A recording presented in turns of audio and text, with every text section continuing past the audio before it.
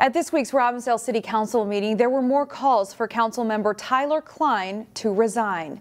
Councilmember Tyler Kline is charged with driving drunk and fleeing police for an incident that happened back in January.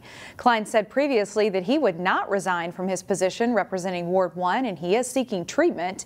He reiterated that in the meeting this week after people came to call for his resignation in the untelevised public comment portion of the meeting.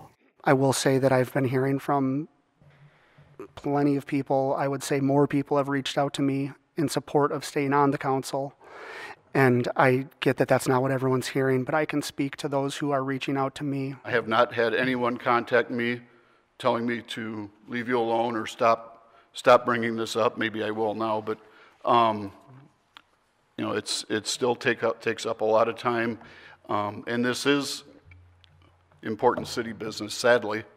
As of now, none of the conditions set forth in the city charter for there to be a vacancy on the city council have been met.